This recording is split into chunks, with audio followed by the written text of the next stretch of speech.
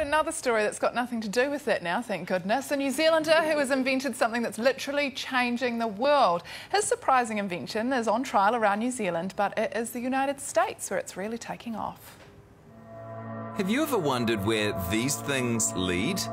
There's an assumption that all the drains go to a sewage treatment plant, but the drains on the road or outside typically go straight to a stream, a creek, or straight to the ocean.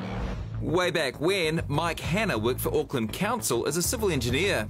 We realised there was a big problem with our harbours and our lakes and our rivers, and they needed to do something about it. This is the big problem Mike's talking about, all the stuff coming off our roads. He didn't see anyone coming up with a solution, so he did. Well, there's a hole. Why don't we put something in there? LittaTrap was born. Well, a version of it.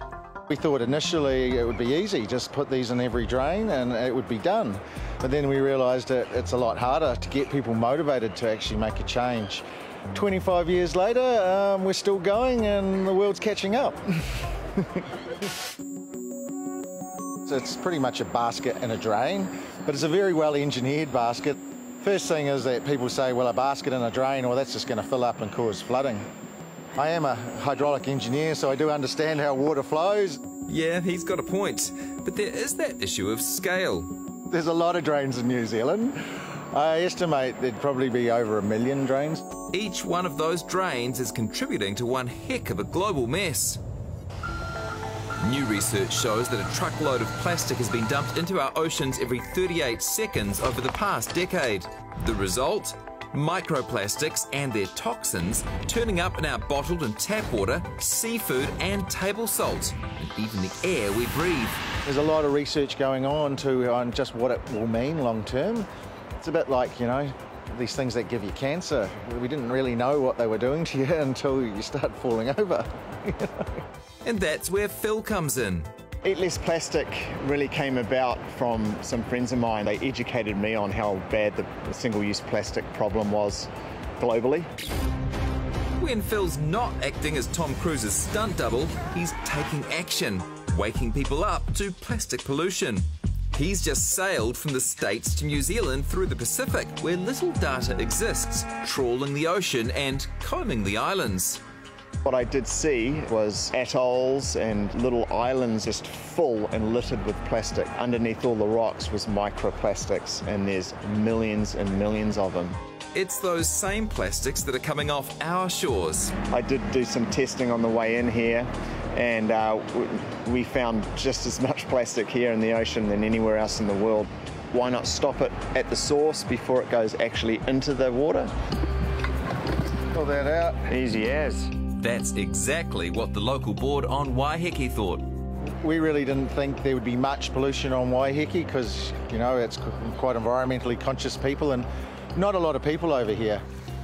So there's 35 drains on Waiheke that we're doing a trial with. We got 4,000 pieces of litter in 60 days. So we reckon there's probably about 350,000, if not more, pieces of litter coming from Waiheke into out there. This is just the typical sort of stuff. Your Tetra Pak drink carton that your kids drink, cigarette butts. It drives me nuts when people throw their cigarette butts out the window. Where do they think it goes? Stop doing that. Yeah, okay to kill yourself, but not kill our ocean. The filter is actually made out of a type of plastic. People don't realise that it breaks down quite quickly, but it doesn't really go away, it just gets small. At least once a month, we take groups of divers in the water purely to get trash out. Since the LittaTraps have been installed here on the island, we've actually seen a dramatic decrease in the kinds and types and volumes of waste we're actually getting out of the water and being caught here at the source, which is great.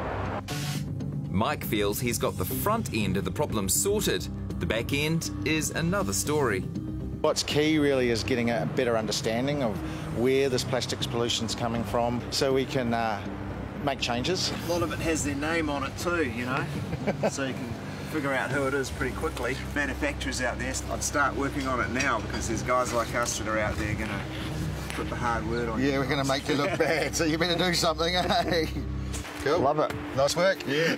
If you go overseas, if you go to the Mediterranean or parts of the East Coast USA, the water's just full of plastic and debris and garbage. New Zealand will become like that too if we don't do something now. Awesome. one of those things in my drain right now.